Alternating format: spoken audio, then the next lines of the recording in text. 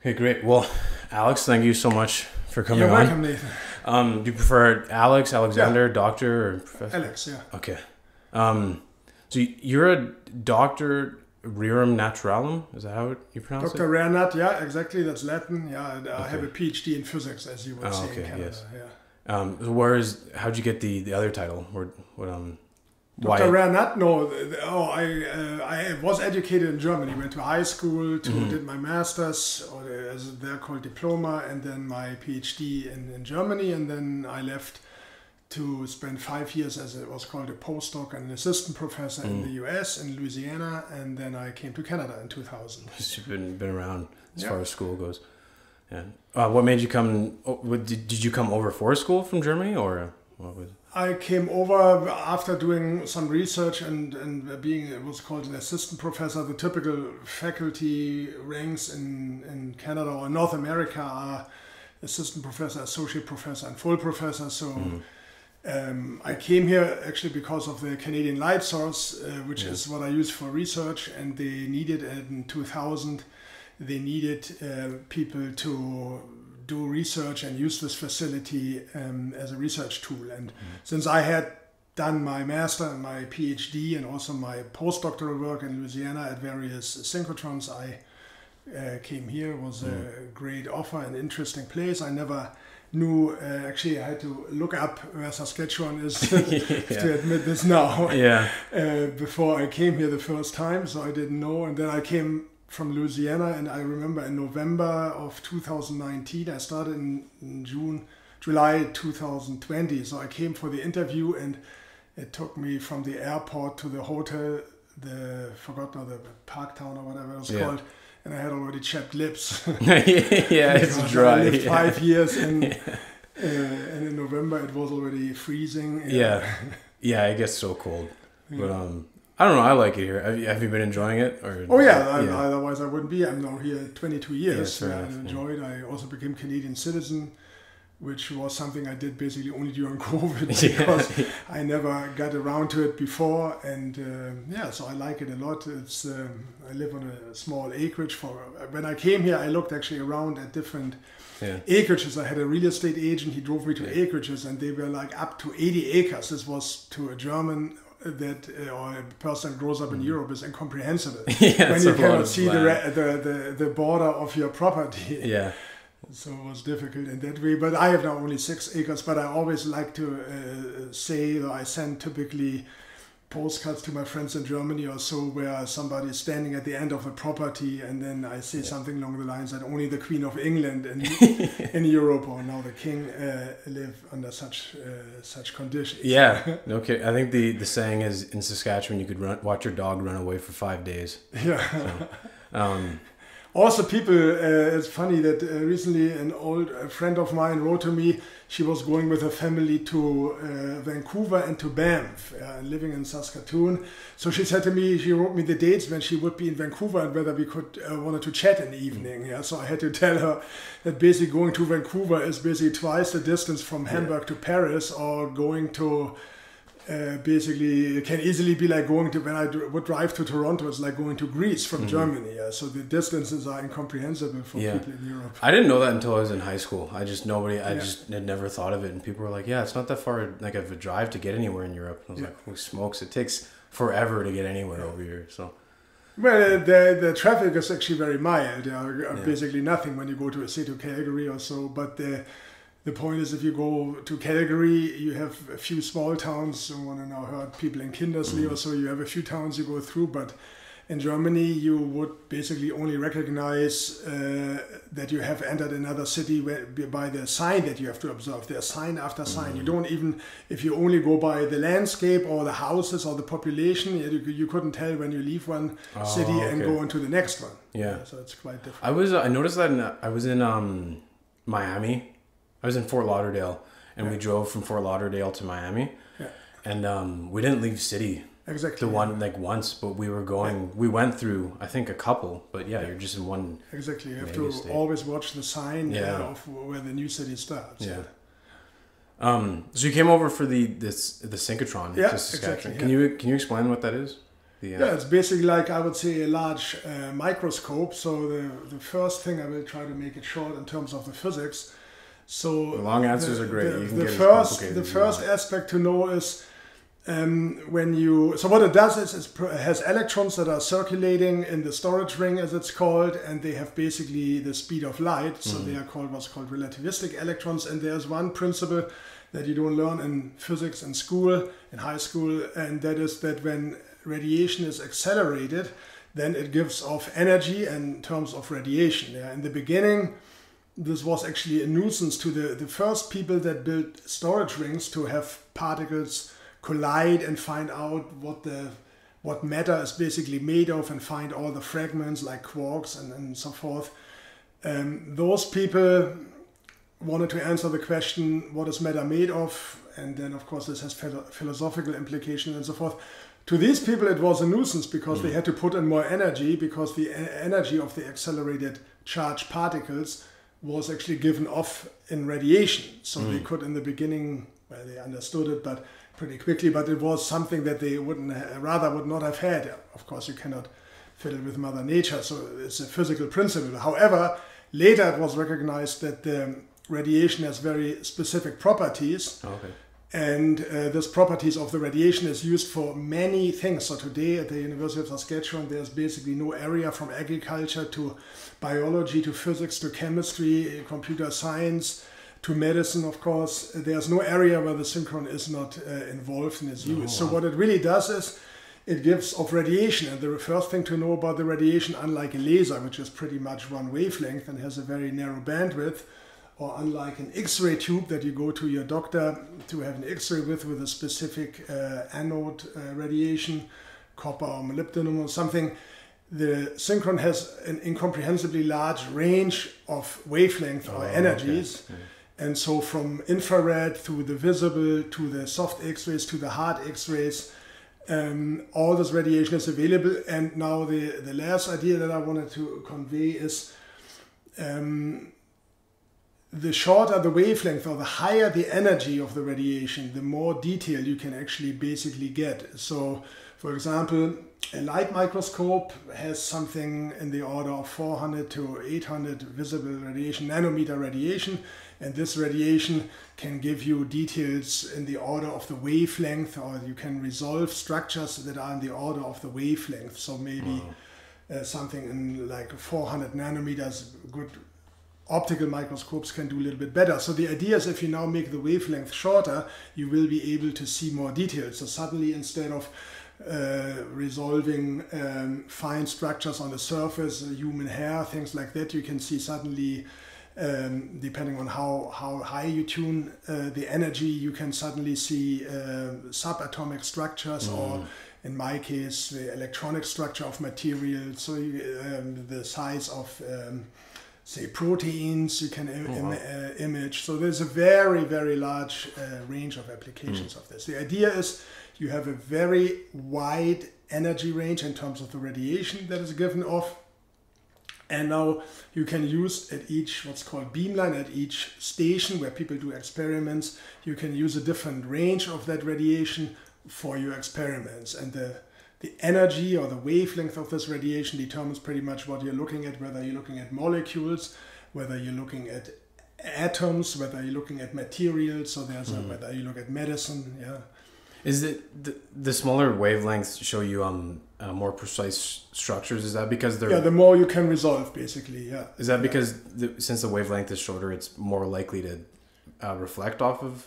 No, it has to do with a principle that's not so well known, and that is called diffraction. So you see, the bottom line is, in layman's language, is you can, with optical spectroscopy, or no spectroscopy, with normal optics, you can only resolve approximately the structure that is the wavelength of the light. So this is the same thing. Let me make a normal deal. Let's say you have a tennis court in your backyard and you have fine hair cracks due to the weather in Saskatchewan. So the hair cracks, which are typically in the order of microns, thousands of millimeters, you wouldn't even recognize when you play tennis. So now you need a finer tool than a tennis ball to see how fine the cracks are. So you, for example, of course, you could. So the The problem is why it cannot be explained in layman's language so easily. Once the wavelength of the radiation gets roughly into the size of the object that you want to look at, yeah, or the dimensions that you want to resolve, then a principle kicks in that's not geometric optics anymore. It's called diffraction. Diffraction is something when you take a slit, in high school maybe you've seen that, then suddenly the radiation it doesn't follow just straight lines anymore, the light. It suddenly has diffraction properties. So for example, it will be decomposed into wavelength, and there are different principles at work that are not so common knowledge, I think, of course, for any physics student, but not for a person that has taken one class in high school in physics. Yeah.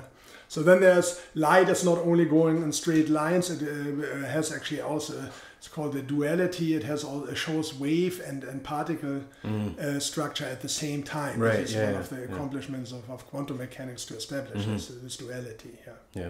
I don't know anything about that stuff, but I've just like, when I read or come across it, it always fascinates me. I remember hearing that for the first time, that light moves sometimes like a particle and sometimes, or it behaves sometimes like a particle. Exactly right. Like so it depends actually on the. This is actually really a reminder for any physicist, that whatever you do to observe something, you will affect and impose on the object that you're observing. So it depends actually on the setup. You can have some experiments. For example, these diffraction experiments, when you take a slit, or you can take even a small object. Let's say you take your umbrella, which is woven of some material. There are fine slits in there. Right. You hold this against the light. You will sometimes see, if the dimensions are right, you will see how it decomposes into light. It look like the rainbow colors are decomposing. Wow. You see that. Yeah, this is the diffraction principle. So that in that case, this can only be explained when the wave nature of the light is taken into account. But then there are others, like Einstein's most famous photoelectric effect, which he got the Nobel Prize for in 1921, I believe. So that where light shows the particle nature. So it's not that depending on it's basically depending on the conditions you choose with your observational experiment, what the nature of light, or what nature of light the particle or the wave nature will appear, or it will show. That's so fascinating. It was of course difficult for the people in the beginning, in quantum mechanics. When you take this a step further, then this was all 1921, and it started before, and then went to 1945, maybe Pauli principle, Nobel Prize. So this were the golden age of quantum mechanics, and you know that people had a struggle in the beginning to cope with the fact that Einstein had this famous saying, God doesn't roll the dice, when anything becomes only a likelihood, or a matter of likelihood, whether some atom is there or there. When you shrink the dimensions of the objects, and it comes to quantum mechanical, basically atomic size dimensions, then matter and everything else, all the laws of physics behave very differently. Yeah. It's like a completely different realm. Yeah. And there's lots of science fiction based on that, because it's mind-blowing. Like, I can't wrap my head around it. So well, I remember that my graduate students in the beginning always invited me, and we watched a number of movies where when they try to stress physics to claim some causality in some science fiction movies, and we always got only good laughs out of it, because it was little off and rarely made sense. Although the people, I'm sure, had physicists advising them, but it was really not holding true. Is it hard to watch films like that, knowing all those things, like when they're making up words and like? Oh no, not at all. I don't think so. I mean, you can ask basically any policeman who watches a crime story, which is more evident, I think, probably than or more frequent or more common than science fiction movies. Yeah. You can ask them how they solve the case. Is this reasonable? I would think they also say most of the time that's totally unreasonable, because there's a huge administration that you have to follow. There's all kinds of other things. Yeah. And I guess at some point you have to suspend your disbelief, right? So. I must admit that I'm not a fan of science fiction movies, but it's not because of my physics background. I find always that normal life gives so many fascinating stories that I don't have to go to some totally absurd time and space scenario to find something that is interesting. Very cool.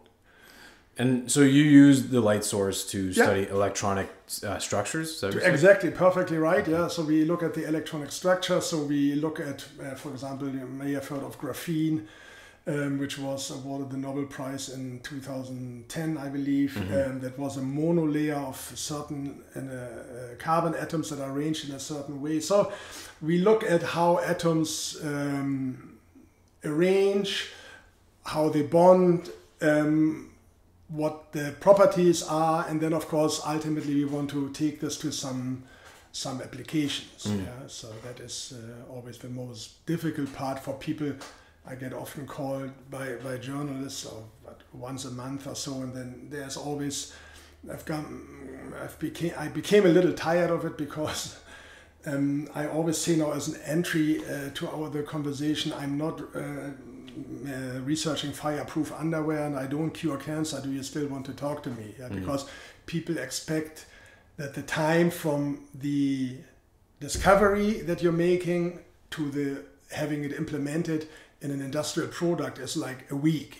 So what I research today, people want to have tomorrow in their toaster. Of course, in real life, the time span is extremely fast in some of our research. And in LED research, which we do for lighting, the time would be 4 years from having the material for the first time to having it actually in a light bulb. So that's very fast. When you can't make a complicated thing simple, right? So it is also, there's a lot of steps one has to go through. One has to, of course, understand it first, and there's a lot of steps involved. That's the main problem. But people have grown so impatient because of, Twitter, all these messages. Everything has to be short and fast. And when you look at the electron microscope or the tunneling microscope, earth-shattering discoveries that were made, and when you look at how long it took, minimum 20 years from discovery to having an industrial product. So one should not, only because we are in fast-paced times, be so impatient today. Okay. Do you prefer not to interact with the public then, because of those? No, I do it actually a lot. I go to high schools. I give next month I go to Bethlehem High School and give talks there. So I try to fascinate young people with the laws of physics and how this all is. They often don't have a good imagination of what this is like. So in all aspects. But of course, it's people that write articles. They should know a little bit better, because that always starts with a little bit of research. Even finding a topic you want to write about involves already some research. So I would think that it is of course true that also in funding, for example, when somebody wants to get money for a project, you need to also sell this point and stress the point, why is this important? Every proposal has a section, why is this important to Canada? That's very clear. So one cannot forget about it. But at the same time, I don't need to write that I will have it tomorrow implemented in some device. So it's enough to show that this is of fundamental interest, for example, and could possibly lead to a project. Nobody knows in research what it will end up with. Is it just, do you and your whole team work on all these projects, or is it just you? Or no, it's my actually I'm the person. I would call it the godfather, jokingly. I'm the one who has the idea which system to study. I need to, of course, get the funding. So in physics, unlike in other areas, in many natural sciences, the graduate students are paid a salary. Rightfully so, because they do really all the legwork. So there's a lot of aspects. We need to travel, say to conferences, or even before the CLS to synchrotrons. We need to purchase things. We need to have computers. So there's a lot of funding involved. Students have to live, and they have to have a salary. So the monetary aspect is one big thing. Then there's of course also the aspect one needs to find people. That becomes increasingly difficult to find good graduate students. So you mentioned that the first time we met. You said that you're finding it's harder to keep people around a little bit. Not so much to keep around, to even find. Every day now I have a website, and from all over the world people are applying. But what is the website? The website is beamteam.usask.ca. So it's all kinds of cool stuff. By the way, I always point this out, say to high school students, if you're interested in physics, for example, it shows not only a glorification of what we do, but it's not a glorification of what we do. It has also all the say prizes or accomplishments of the graduate students. So there's a section Beam Team in the news where we go through all the highlights. So of course the whole idea is that it attracts other students, that they can see when you join our group, the Beam Team. One of my earliest students, Sam Leach, he phrased that or coined that phrase. So it's now we've become basically the Beam Team. So that's awesome. really fun. Yeah. And so there's a lot of aspects. So the bottom line of what I'm saying is really that the graduate students really do all the work. Yeah. So we publish, of course, papers. They will be authors of those papers. They will drive the research. So I'm the one, I meet with them. We discuss the results. I try to steer them in the right direction. I provide the funding. But really, without graduate students, there would be no research. That's very clear. So you ask me whether I do this, all of my students. It's at best, we both do it, but clearly all the credit should go to the graduate students. And it does when they write a paper. They will be authors and even corresponding authors. So this is clear that it's not only that they get their degree, they get more. They get to show to the community, their peers as it's called, they get to show that they have not only at the University of Saskatchewan level, but at a international level, they have done work that is worthwhile being reviewed and then being accepted. So this is more than just getting a degree. Publications are important to show that you have done something on a world level, on an international level, not only at the level to satisfy some person here at our university. Right, Well, they're very lucky to have you as a supervisor. You're making me excited about this stuff. Yeah, it is. Of course, that is also why I give these talks to, say, in high schools, and I give not anymore because CLS has restricted that. But I used to give a lot of tours to people at the synchrotron to excite people, to share my excitement. It always rubs off. I'm fairly animated when I speak. I also think I try to make clear where the applications are and what this at large is for, not only some nitty-gritty detail about some technological aspects. So that is really, and I think that rubs off. I give my talks, for example, can tell you that next week I'm often asked to give what they call, the people that ask me, a motivational talk. Yeah. Why is it good to be in physics? How can your life look like?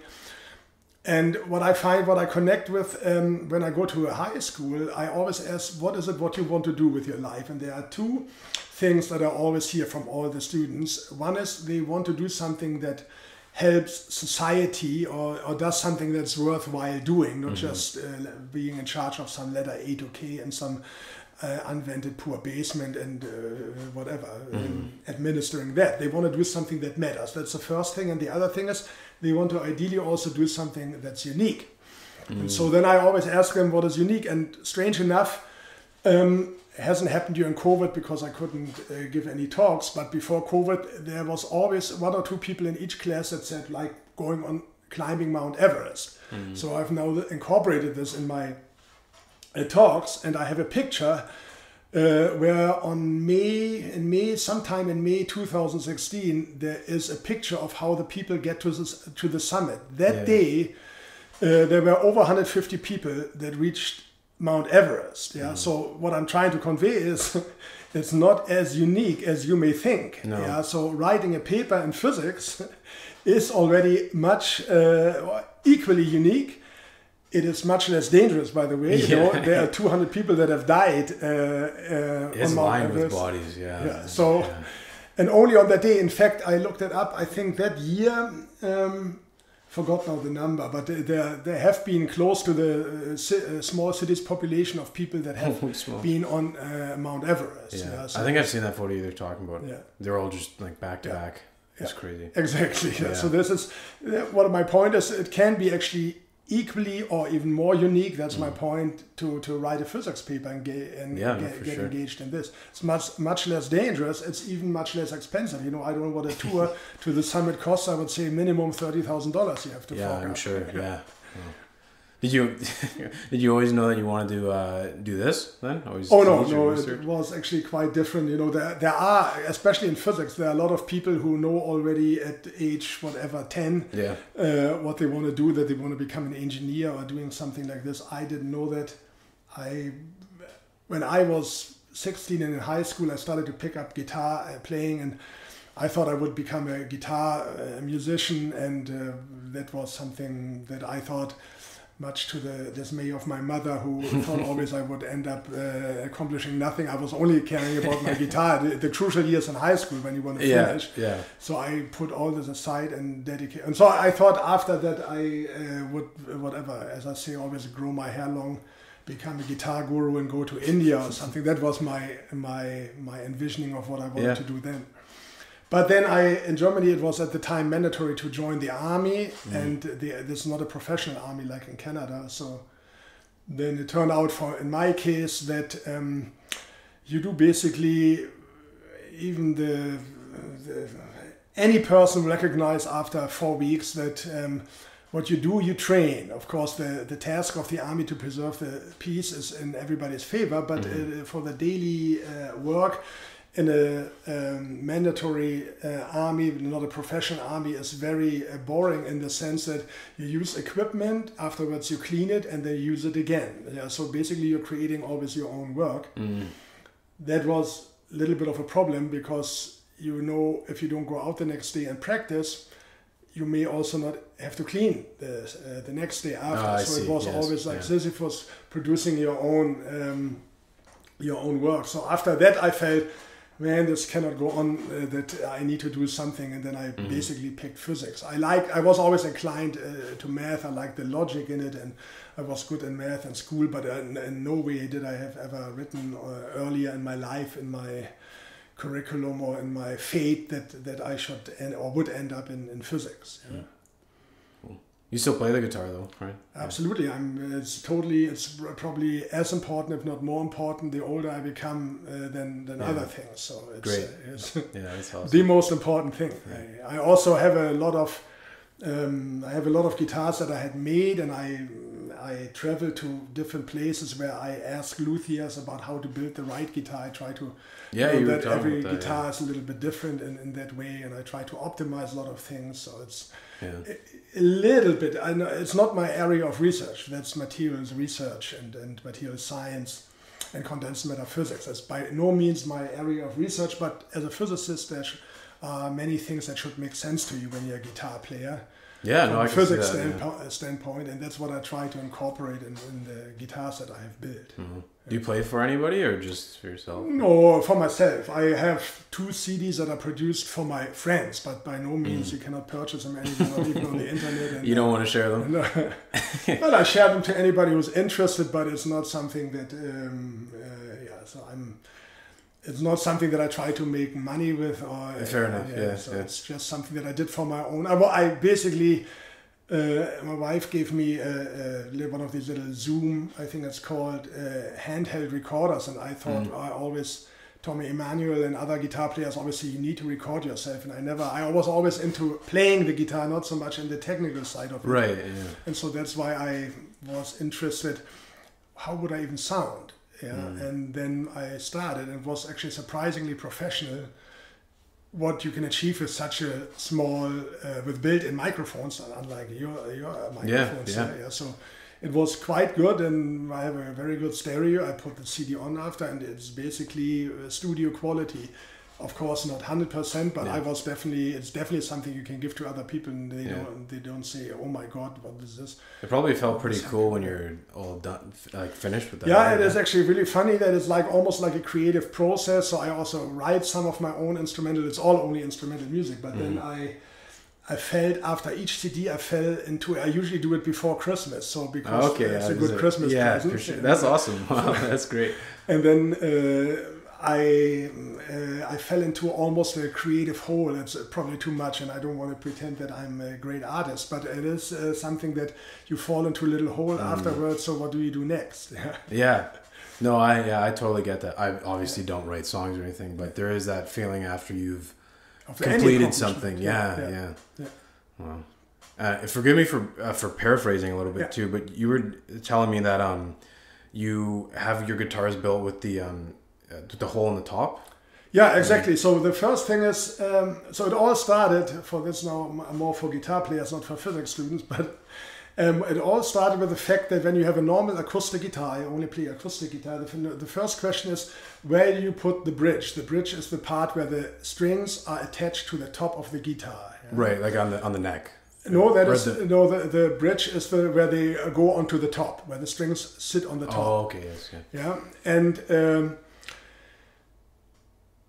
the question is, what is the right position for this? You know, it's one thing is clear in a typical guitar. You have a sound hole. Should it go closer to the sound hole or further away? So my original thought was always, you want to have the sound principle of an acoustic guitar is that the string vibrations are transmitted to the top, and the top then is transmitting this to the sound, to the volume of the guitar, and the air is resonating, and that creates the sound that comes out through the sound hole. So I thought it was, where's the right position where the strings should be attached to the top of the guitar? That was the original question. I asked many people, luthiers, and nobody could tell me. And then I found a person online, Irvin Samoji. It turns out he is the godfather of modern guitar building. So he not only answered my question, he answered it actually physics style. That's awesome. He sent me, after one email, he sent me a chapter of his book, which I meanwhile bought, 2 chapters, everything you need to know about how to build a guitar.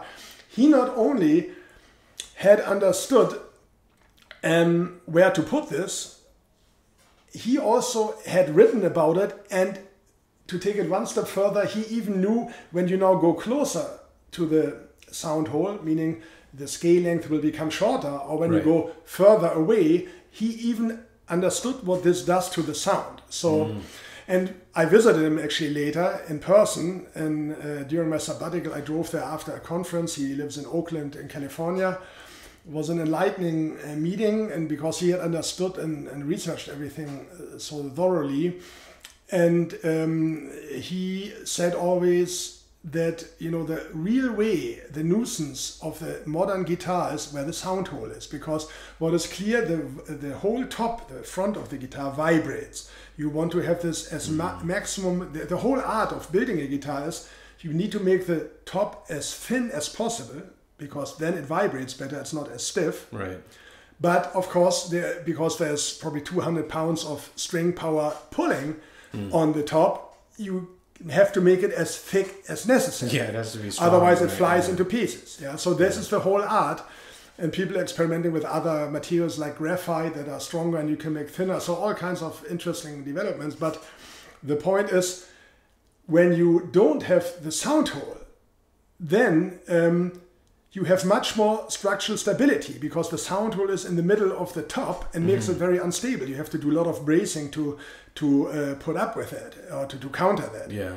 So, but of course, and I cannot believe it, a guitar by Irvin Samoji, the beginner's model, is like $40,000 US. I don't have one for obvious reasons, but he has people like Billy Gibbons from ZZ Top. Yeah. So even people that are not only acoustic guitar players, so Leo Kottke, of course, Michael Hedges, all the guitar gurus have his guitars, Martin Sims and whatnot, but nobody, to my surprise, my point is that several of these people probably can afford a $40,000 guitar. If Irvin Samoji would tell me, this is what you do, I would have him build that guitar right away. Yeah. So the people haven't done this. So he always says you shouldn't have a sound hole there. That was the original idea. Okay. So then I went first now with asking a German luthier, George Striebel, who builds excellent guitars, and I asked him whether we can not put the sound hole in the middle of the guitar, we can actually put it on the top of the guitar. Yeah, so the guitar looks very different. The sound hole is not in the middle; it's basically close to your body here. Yeah, and that gives you a lot of flexibility to brace the guitar and make the top ultimately thinner, and therefore the guitar will become more responsive. So that was one of the things. And then there's of course a lot of other questions. So Irvin Samoji, where to put actually the bridge. Yeah. So I have this now always to, Irvin Samoji has exactly developed a formula for this. It's known where this should be. And on my guitars, I make sure that this is exactly done the right way in the right spot. Yeah. Oh. So a lot of things on my guitars. There's another interesting principle.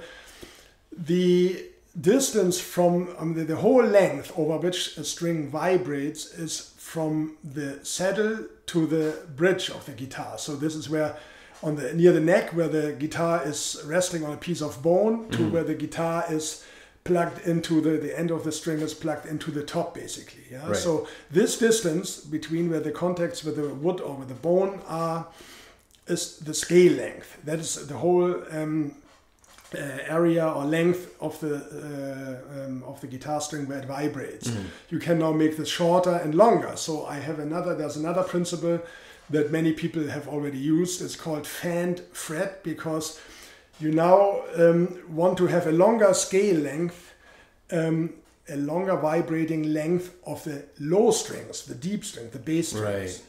Then you get a more pronounced bass. Yeah. So what you do is you tilt the guitar here. The bridge looks immediately a little off, and then the frets, which are the where you put your fingers in between, they are not perpendicular to the strings anymore. They are tilted a little bit. And you do this, of course, according to exact formulas, because you want to still have this all in perfectly in tonation. This is not so easy to do, but it's clear that the idea is you make the scale length longer for the lower strings and shorter for the high strings. This gives you more. I like to play blues and finger style, so it gives you more bass response on the low strings, which is what you would want for, say, blues. A real stomping blues should have more emphasis on the bass. Yeah, that's fascinating.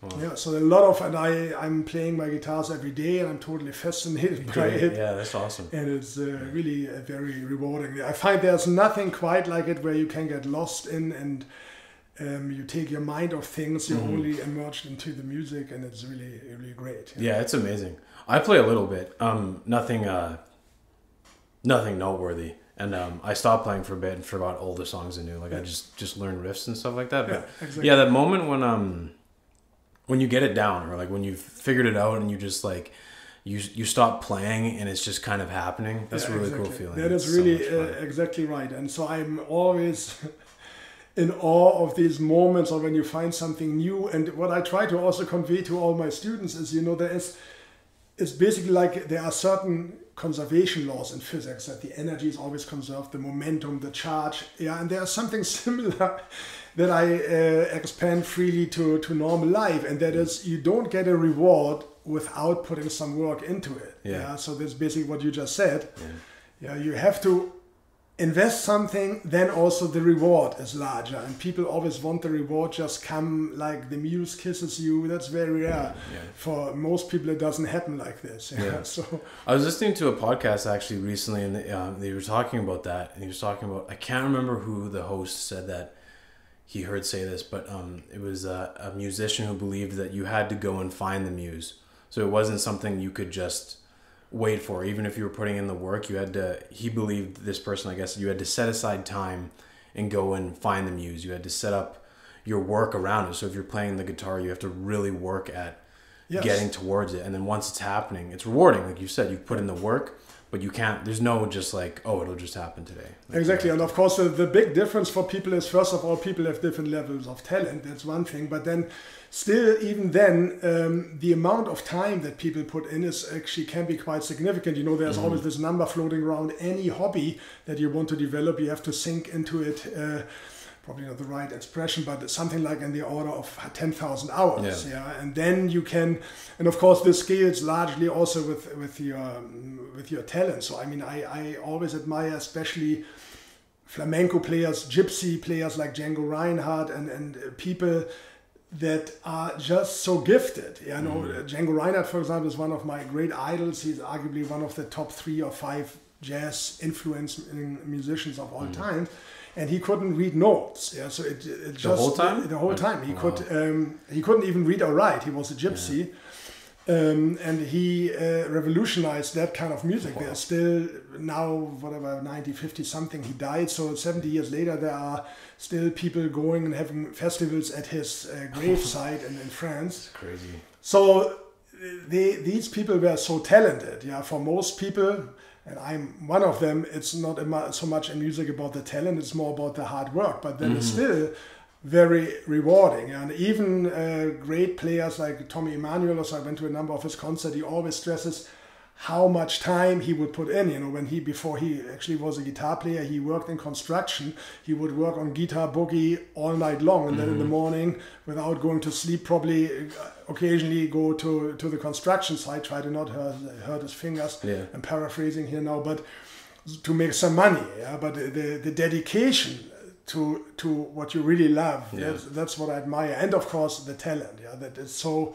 The music, some of these people, especially the gypsy players, it just bubbles out of them. Yeah. They have always the right answer and the right. It's great. It's crazy. When you look at masters like that, there's something about it that it's like, you know, that's all they do is they work so tirelessly at it, and it's because they love it, because they're obsessed. And then like you said, it bubbles out of them. It's almost when you're seeing a great guitar player or a great athlete or a great artist, it's not, there's the separation between them and their instrument or their tool kind of blurs. It's almost it becomes like one. Yeah, it's fascinating. Yeah, I like especially those people. That's why I also like the blues, the old blues, like Blind Willie McTell and these kind of people that do like 1920 Mississippi John Hurt to 1950. This time the people often couldn't read or write. They only expressed. They had, of course, day jobs, and it's so heartfelt, the music, and yet so gripping. And that's what I especially like. I don't like just only the technical aspect of it. Yeah, I'm the same way too. I mean, I listen to a lot of mainstream music. Like, I don't listen to be honest with you, a whole lot of technical music, but there's something about, like, if there's like a pop song or like an R&B song or a hip hop song that comes on, and it's only got like one aspect to it, and it's very flat, and it kind of seems like something the artist just kind of pushed out. It's not as good as when you can tell that like the producer came to work, the artist came to work, who the lyricist came to work. Like, when it all is coming together, it's exactly. Yeah, it's fascinating. That's the big aspect of joy, I think. Anybody who has ever played an instrument, doesn't matter at which level you're at. I have a friend here who just picked up guitar a few years ago. Yeah, so that's of course difficult then at an older age to learn more, and but he still enjoys it the same way. Yeah, one, like you said, with the scalability, it's just like that feeling of getting just better each time. So much, because you go from like not being able to, like, I remember when I couldn't even like form a G chord with my fingers. My hand was so, like, it just couldn't do it. And now it's easy. It's just a G chord, and then like you learn a new song, and you learn a new skill or a new scale, and you just progressively get better and better and better. And then you look at where you've come from, and it has to be. People have to be warned that. For example, I have even created a gigantic YouTube document with all my videos, that I watch, and YouTube is a gigantic inspiration to see what other people do. However, you should not get depressed by it, because no matter what you're trying to achieve, there is, even at the beginner's level, of course, also at the professional level, there's always an uncountable number of people who do it as well or better. So that shouldn't, it really, what it brings out, the music, is it has to reside within you. The progress, you have to be satisfied with it. You cannot just get depressed by all the people who know all these things and play all that well, because no matter which song you look at, you will find likely on the internet, in some desolated part of the world, some little child preferably that can play this so much better and in such an amazing way, with even sometimes small hands. So that is something you have to put aside. It reflects always back on you. You really need to. This part was not, if I may digress for a moment, this part was not when I grew up. I had a turntable. All blues music at that time was already per se not in perfect pitch. This was before CDs, record players. Then there was an imperfect pitch of the speed of the record player. So there was no way that you could find out any Mississippi John Hurt song. Today, to find the right pitch that he used. Yeah? The guitar was off a little bit and the record player was off. Yes, yeah. Today, you turn it on, you have an electronic tuner, you go to whatever the note is, open tuning or not, you're always in perfect pitch, the music is always in perfect pitch. This whole thing is still, it's still, the old music fascinates me more than all this, but it has come a long way, you know. And then growing up in Germany, there is basically very little blues, only for the specialists. You know, I hung out always at the record stores, and the people knew me. Yeah. But there were some things. You know, I remember Neil Diamond, who is by no means a blues artist. You know, that was something, because he could hold an acoustic guitar in Hot August Night, a good live album. This is not music that I would say today is in any way associated with being at the forefront of acoustic guitar, even at the time. But you know, you had to take what you can see. Today you put in whatever you want, the song, the tuning, the guitar, acoustic, electric, and you will find it on the internet. So you have access to 100% of it 100% of the time. Yeah, exactly. So that is quite different, and I think people should realize sometimes when you learn an instrument today, the sky is the limit, in the sense of you find exactly at your level what you need. There's, if anything, there's too much of these offers. Yeah. Well, there's something really interesting about people figuring things out themselves, and like the hard way almost a lot of times. Not that I think that you should learn something the hard way just because, but there's something about people that took something and just they didn't have the internet, they didn't have teachers, they didn't have these books or coaches to look at, and they just figured it out, or they did something completely unorthodox, like Jimi Hendrix, right? Like, you're just taking something and making it completely your own. It needs to be intrinsic. Yeah. Well, it is, of course, making it your own is already the higher accolades of being a musician. So in the beginning, I remember when I grew up, I had always songs. So I don't remember the first songs, but for example, Lindsey Buckingham's "Never Going Back Again" from a Fleetwood Mac record, that was something, or some that I found in a Leo Kottke record, or when I found a John Fee record. So these are the early masters. And when you had an acoustic song, then I always thought, oh man, when I can play this song, then I really have achieved everything I ever want to achieve. And then, of course, this is only a little milestone when you play that song, and then you go on to the next one. Yeah. So this was always how it worked for me. I had always really specific goals of learning this song or that song. Yeah.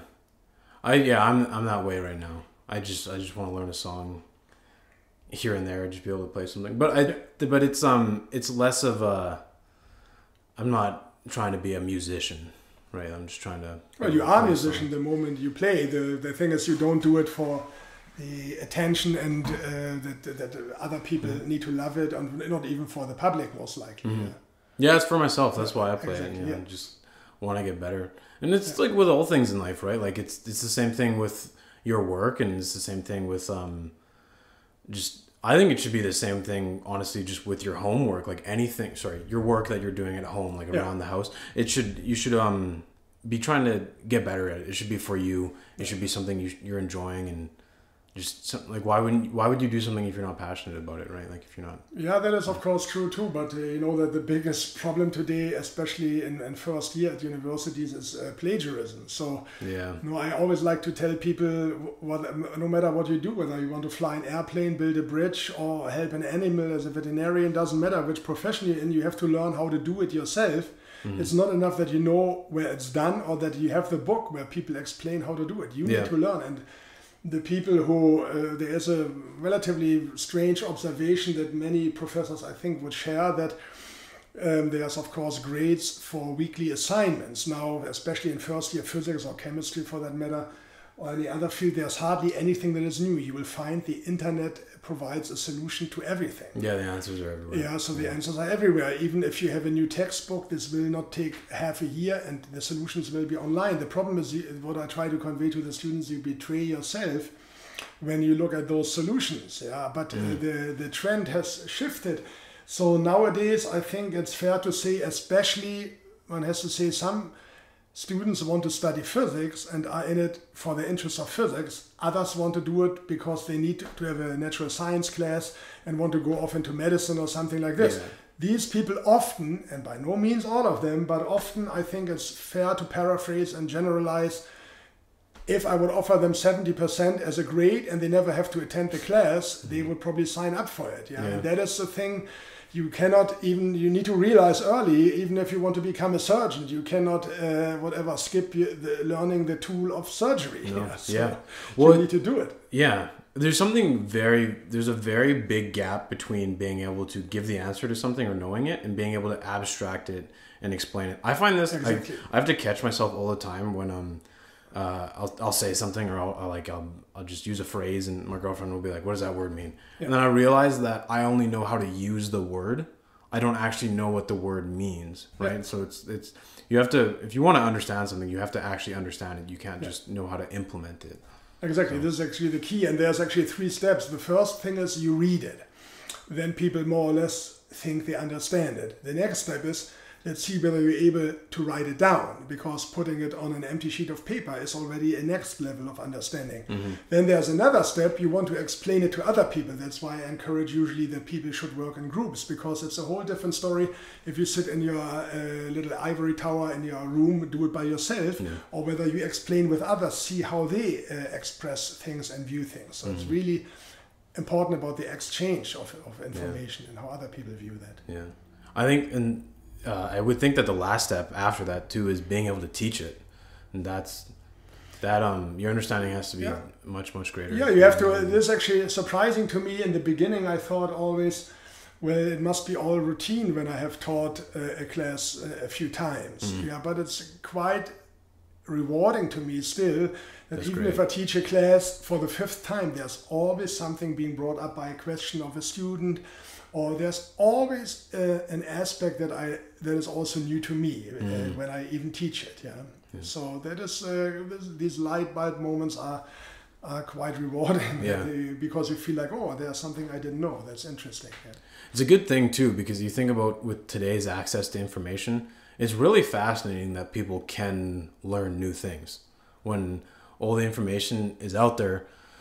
And you're a master in your subject, so the fact that you can actually, somebody can ask you a question, you're like, I've never heard that before. I think it's a good thing that can still happen.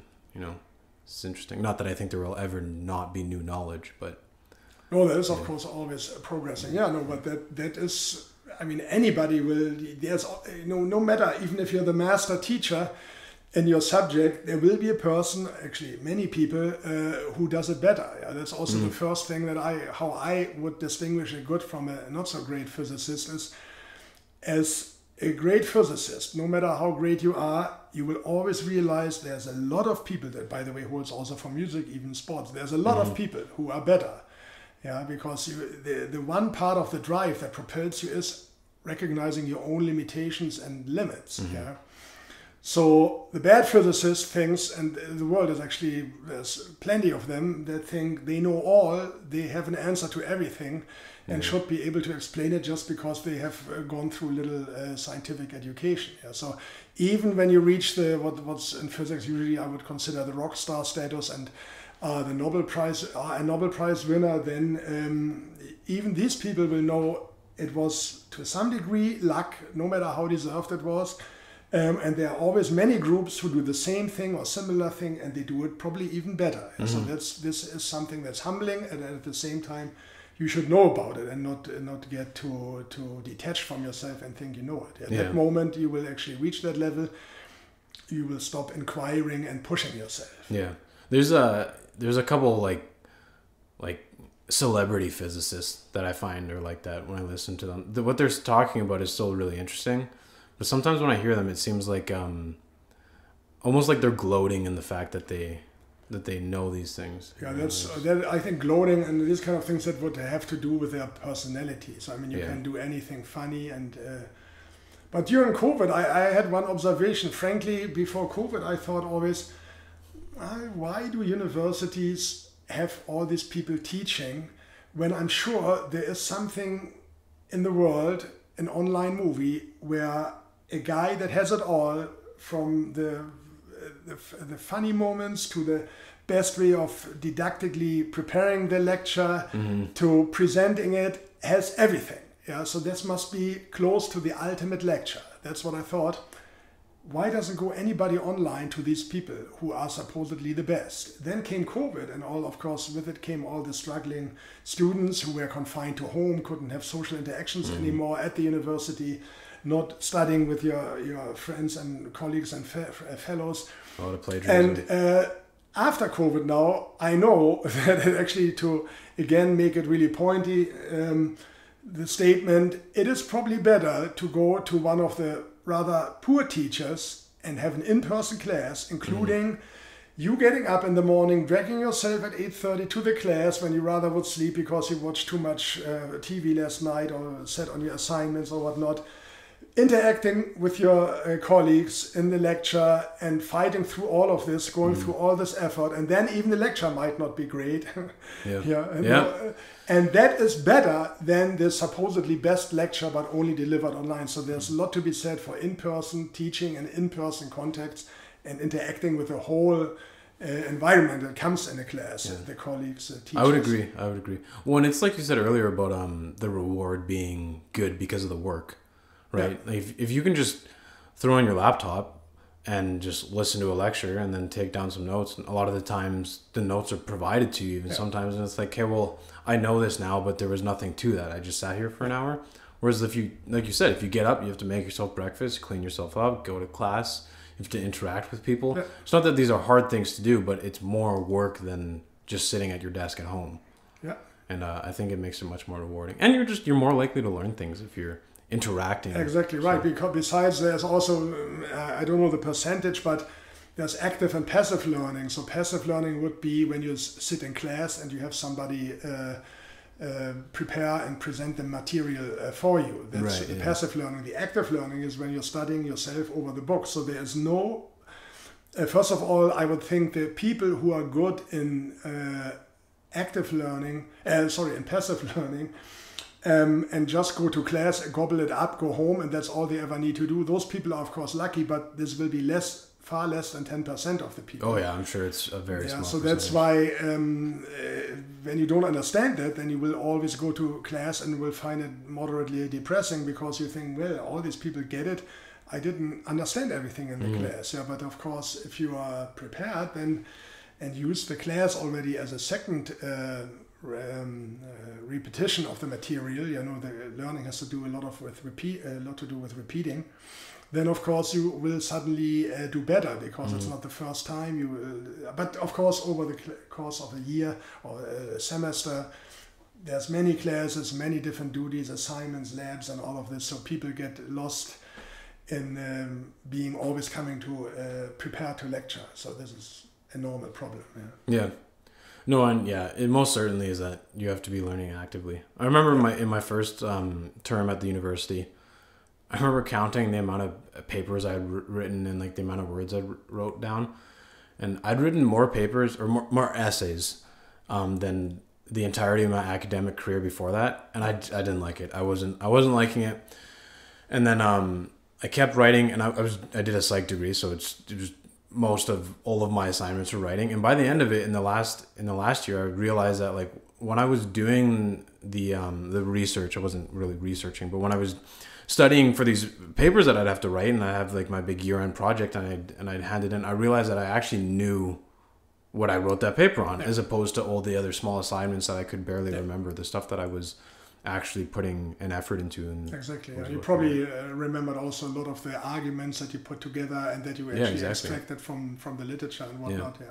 Yeah, when you have to abstract your own thoughts and come up with things, because that stuff is, I'm sure people still do plagiarize it, but it's harder to, like, when you need to make a point, it's a lot harder to just get it from somewhere else, because it has to be you making it. You know, so, and no, but it definitely helps out with learning.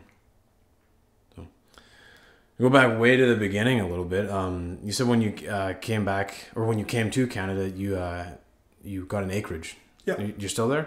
Yeah, absolutely. Yeah. Why an acreage? You didn't want to be in the city? Idea of owning land that I can walk on is, I actually always lived only in apartments in Germany. Oh, okay. If you're not going to the rural areas, few people live in single standalone houses like you have here for I've heard that homes before, in Europe. Few in big cities. It's simply unaffordable and there's not enough space. Oh, okay. So actually now we have one car, but a 3-car garage. So I had physicists come over from Vancouver. They told me the first thing they would do is subdivide the lot and sell off the part with a 3-car garage. So it depends, of course. So for me, it was clear. Of course, I also like quietness, peacefulness, nature. So all of this, there's a lot of benefits with it that I think I associate with an acreage. But Canada is, in fact, I know now that in Germany and all over Europe, people kind of romanticize Canada in the way that I think they always envision if now this room where we have this interview would open and whatever, a cold river would come through because of something, then the German would carefully fold up his designer suit, put it somewhere and try to call for help, while the Canadian would actually put on his North Face jacket and jump on a floating lumber and whatever, swim to or float to rescue. So this is simplified the picture that people have of Canada. So it's a country of nature, and of course it's clear. It's I think the second largest country in the world has only 30-something million people, 32 million people. So this is incredible, the density. I point always out that Germany, even the reunited Germany, is now I think a little bit larger than half of the size of Saskatchewan. Oh wow! So but it has 80-something million people compared to 30 million people, and when you now compare to Saskatchewan, which I did area-wise, you have to compare to 1 million people versus something 82 million or 80 million. So this my goodness.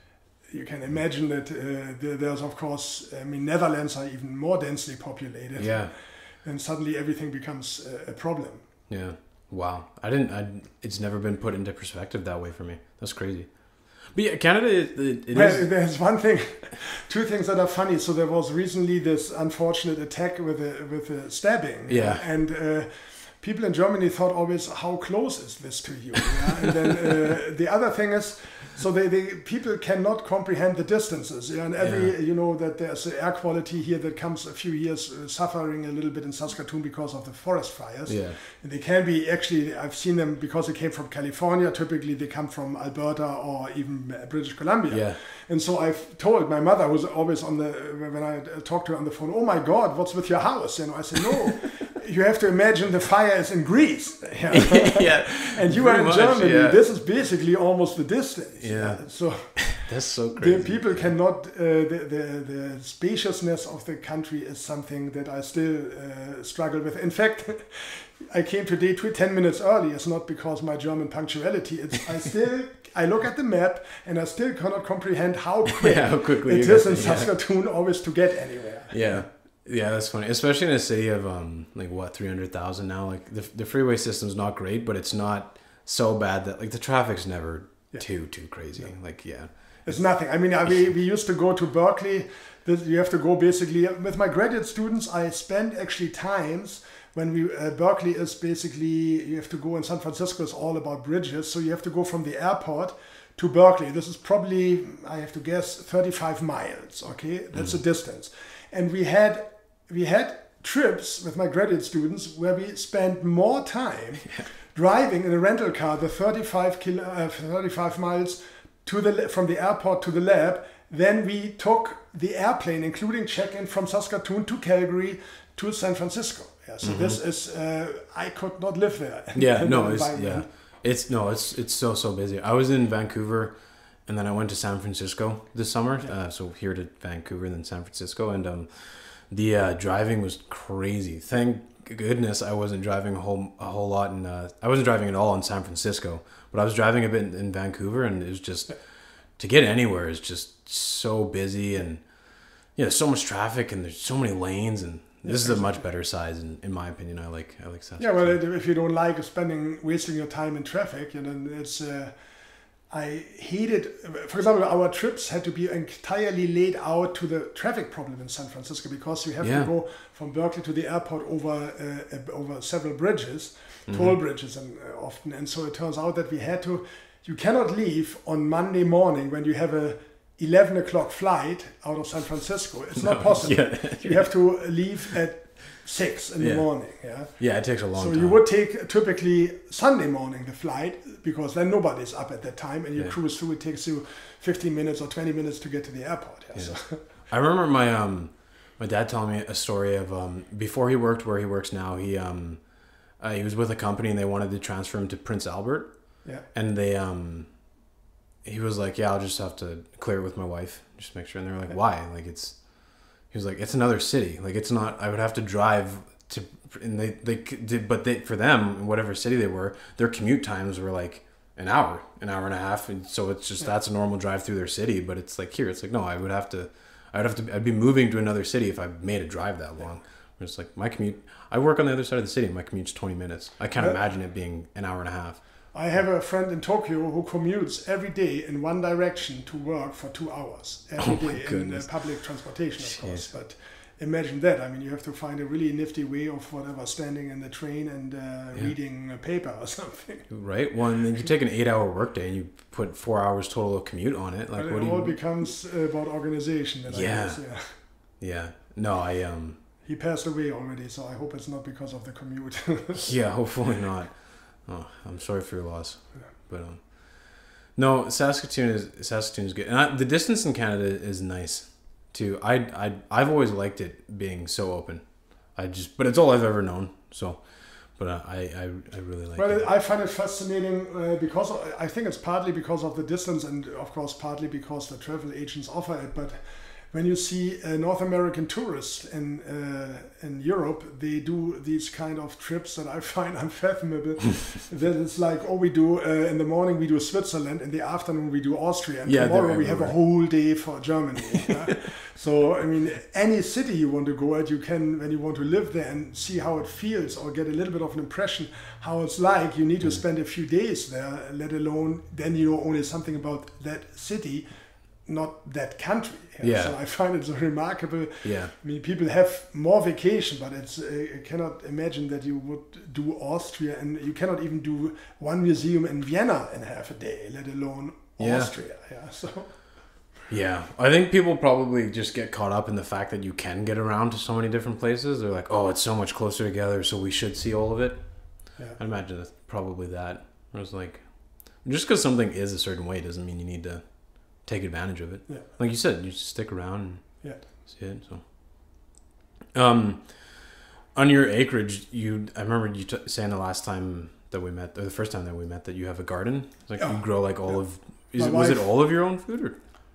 No, well, we don't have cattle and we don't have milk and all of this. But right now we are fighting with a deer that ate, for example, a huge part of the tomatoes. Oh no! So I don't do much gardening. My wife does it, but we definitely enjoy having, whenever you want to cook something, have it in the garden. Yeah. Yeah. Is that just for health reasons? Just trying to get away from.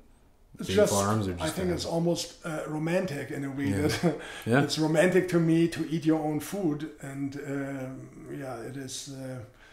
It has not the obvious things are not at all what it's for me. It's not about saving that money. In fact, it costs actually much more to water this in Saskatchewan and to have all this. You find better deals when you go to the grocery store. It's just something. The idea of being able to help with your own feeding is great. Yeah, of course, taste. I'm a food snob, or we both are. Yeah. So that definitely helps with it. So it is more the what I call all these romantic aspects of growing your own food. Yeah. Cool. Do you have any other hobbies? I used to play basketball. That was my big hobby. You got the height for it. I got the height for it. And I played in Germany for a few years professional basketball. And no way. But then it got a little bit in the way of my PhD when we didn't have a Bundesliga. It's called the high league team in the city that I was studying anymore. And I had to drive to Göttingen.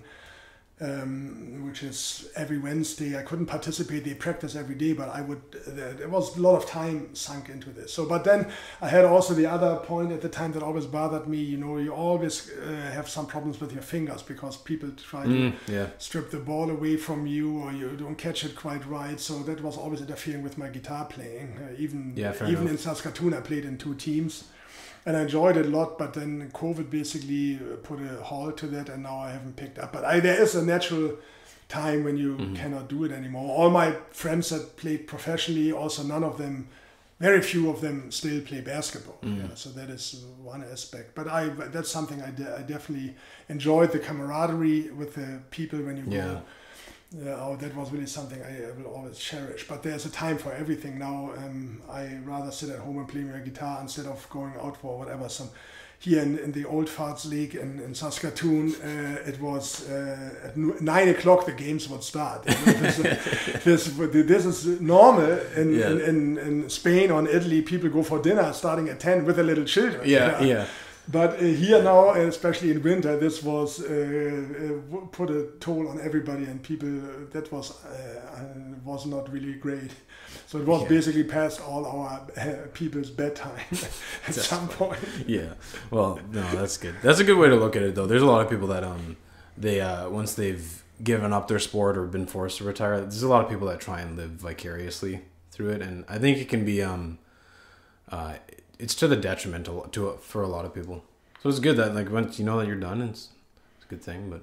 Yeah, it's not that. Yeah, I would probably rather still do it, especially the older you get, the more the preachers of the health get to you. Like you need to maintain blood pressure, cholesterol, and all these things. But of course, there's only so much you can do. And, definitely, COVID I think put a big damper on this. I haven't even checked whether the recreational leagues in Saskatoon have opened again. Yeah, I think there was. I don't know if this was recreation. I think there was something going on previously in the summer, but I don't know if it was a rec league or not. I see. Well, there were all the Saskatoon is actually for such a small city they have an amazing. I think it goes A to F or so if I remember correctly. At the time, it used to go the different leagues. Oh, okay. Yeah. So then there's also for over 35 a league. So for a city of that size, I thought it was amazing. Yeah, it's pretty good that you have so many leagues. I didn't know that. Yeah. You just staying active any other ways then, or just? I purchased during COVID. It was difficult to get my hands on an e-bike because I live a little bit outside of the city, so I would bike to university. Of course, the problem is you can only do this. You would bike from your acreage to the school on 34 kilometers every day, but it's an e-bike, so I mean not. Oh, okay. So you weren't doing this before? No. Oh, okay. No. Yeah. But at that time I still played basketball. Before before COVID hit. I forgot now the exact year when I stopped, but so now I had to stay active, but still I haven't found anything for the winter. My wife did order an extra large sized yoga mat for me. This is going to be we're always joking about this, my recreational program. I have no idea what I do when the yoga mat is going to arrive. Yeah. But the plan is at least there that I do some sort of exercise in the winter. Have you ever done just yoga? Yeah, I went with a friend of mine, a chemistry professor, to I think 1 or 2 yoga classes, and we were overly confident. We purchased a 10 events ticket, and we went to one. He fell asleep, and I couldn't get adjusted to it because at the time, I don't want to mention the studio, but they played always music. Yeah. So yoga was to me to a retreat to yourself, quietness, nobody speaks. And the people were constantly asking, I like this song. Who is that? Really great. Yeah. So the instructor would go around and they had a chat about music. That was quite the opposite of what I expected from yoga. No, fair enough. I'm sure it was embedded in the title. It was not hot yoga. It was probably musical yoga. I don't know what it was, but it was something at the time, it was not for me. And I don't know. I would like to do something at home where I don't have to drive back into the city again. Yeah, no, fair enough. Have you ever done hot yoga too? No, but of course the idea of hot yoga is immediately appealing to me because you sweat more and you. It's pretty hard. I know. But it's awesome. I did it a few times. Yeah, but it's great. Yeah, but that's something in yoga you have to everywhere you have to become good at it. You need to have proper instructions, of course, and then you need to be able to do it yourself at home. But right now I would rather have something which I can do at home. Yeah. But the problem is when you have here, of course, most people just go to the gym. Once you have played basketball in front of audiences and tournament and for competition, then you cannot just go watch CNN and being on a treadmill and going home. This is something I cannot get myself, no matter what my family doctor would say or advise. This is something that is never. Yeah, it definitely does not replace a sport. No, exactly. But Yeah, I mean, I go to the gym, but and I played sports before, but it's not like I would never compare going to the gym with like football or wrestling. Yeah. Like it's not. Right. Well, I got to get you out of here. So, thank you so much. Thank you so much for being on. That was great. And you're welcome. I know you're a very busy guy with school, so thanks for taking your time out of your day. All my pleasure. Thank you so much. Of course. Great. Or is there anywhere that you'd like to direct people if they're trying to look for a research supervisor or? Well, you can, like the Department of Physics, you go to the University of Saskatchewan, and then you type in Department of Physics. If you're interested in physics, you of course can type in any other department. Yeah. And then there is, depending on the professor, they have a more or less elaborate website that would direct you to... I would give you one advice, and that is, today I observe that young people always need to be basically what I call kissed by the muse. So even if they are presented with a research topic, they will always think, is it quite the right thing for me? Is it what I want to do for the rest of my life? And the point is, you shouldn't always expect only that something interests you. At some point, you need to stick with it, run with it. And once you get deeper involved into the subject, then it will begin to interest you more. So it's not always, people today have this expectation, some sign from heaven, and this is the topic that you will want to do. And unless you had this moment, which nobody ever has, unless you have this moment, they think, oh, I haven't really found my area. Yeah, the opposite is true. Once you work at it, you pretty much can make any area your own. Yeah, exactly. It's about the success that you have that will motivate you further, propel you further, and will make you want more. That is really the message that I would send. Not so much waiting for a topic to grab you. You need to grab the topic. Well, I think that's a great message. I had one more question that I almost forgot to ask, but I think you just answered it. It was going to be, if you could leave all of your students with one thing, what would it be? But it sounds it would be pretty much this thing that what is interesting, supervisor and the graduate students, the undergraduate students, I don't form really bonds with. I have them in class, typically one class only, and then they move on. But with the graduate students that stick for a master's, typically 1 to 2 years, and PhD 3 to 5 years, for a longer time, these people I have bonds with for the rest of my life, and I still am in contact with most of my students. So, and of course for me, it's very interesting to see in which different areas they end up with. And the area of physics is especially an area where you're trained as a generalist. So I actually, when I go home, I have a online conversation with Brett, my former PhD student. He did a lot of research things in Germany and the Netherlands, and now he's basically a financial advisor or stockbroker for a different company in the Netherlands. Yeah, so cool. The computer skills he needs to develop. Algorithms that help predict it. Others work at other synchrotrons in New York or in Germany, two of my students. So it's an extremely large portfolio of jobs as a physicist that you can end up with. So it's not the right way of starting to think about where will I end up. You cannot look into the future, and especially in physics, you will not know which area it takes you to. Yeah, because the generalist or very general training makes you feasible for a lot of different things. You can work in a band, in insurance, you can work in a programming company, you can work in a research lab at a synchrotron. You can do a lot of different things, and that is something that should not obstruct you. My point is to hammer it home on one message: keep all your options open. That's my one advice. Yeah. Great. Thank you so much, Alex. You're welcome.